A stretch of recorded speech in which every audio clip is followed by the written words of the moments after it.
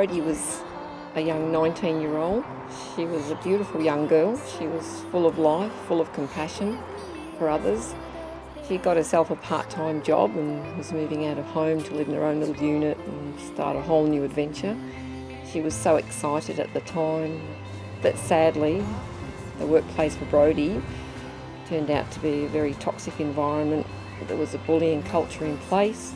You know, there was no structures or anything like that to protect Brodie or anyone else in that fact. And so for months and months she endured relentless bullying and humiliation, and tragically she ended her life. Brodie's Law is a law that helps protect vulnerable people. It helps protect victims of bullying, particularly victims of serious bullying. It enables police to take out intervention orders against bullies to stop the bullying behaviour to help protect the victims. It also allows us to conduct criminal investigations and potentially lay charges against the perpetrators of bullying.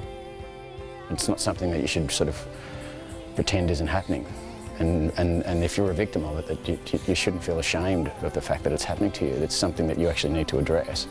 Because if you don't, you can turn in on yourself and actually cause yourself harm, you know. And it can affect your ability to work and study and relate to other people, and it's just ongoing, you know. Bullying can have a big impact on someone's health, not only physically but also psychologically.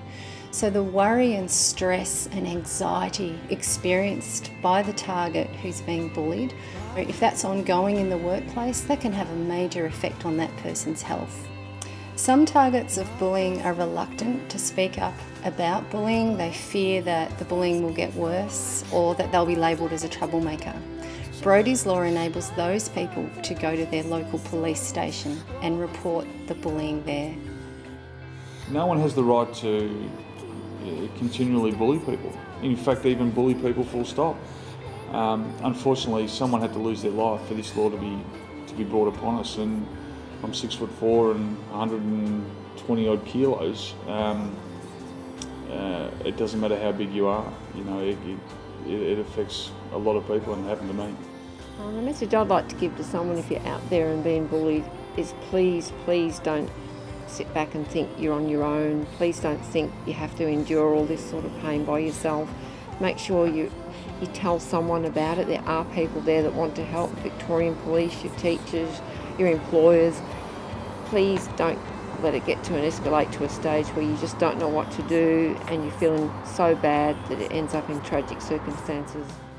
If people feel they're being bullied, they should make some notes about what's happening. So when they decide to take action, we can get a full picture of what they've been subjected to. They should also talk to a trusted friend or colleague.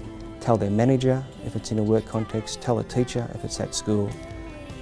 Discuss with someone who they trust, and if they wish to, they can come and report the matter to police.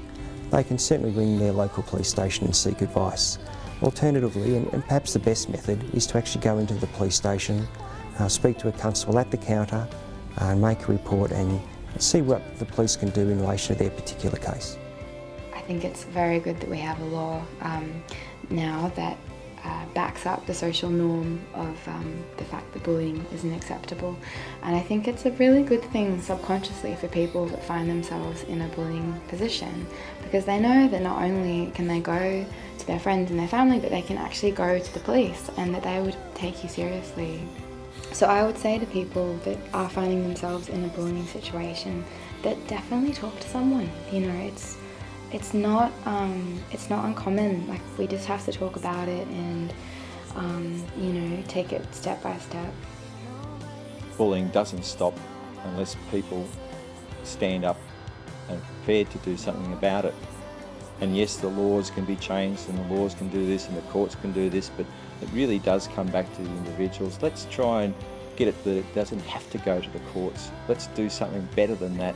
Let's look, as Ray said, let's look after our fellow men and women. You know, this is what we're trying to do. We want to make a change, but we can't do it by ourselves. We need your help. Holidays go